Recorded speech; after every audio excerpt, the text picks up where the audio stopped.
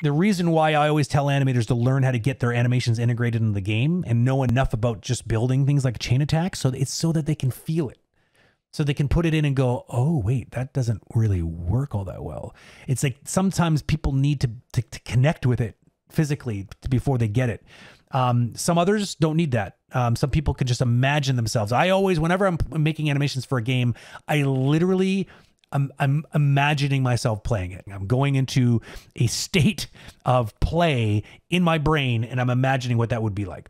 So again, making sure it's important to understand enough about gameplay mechanics to be able to like realize, oh, that doesn't make a lot of sense.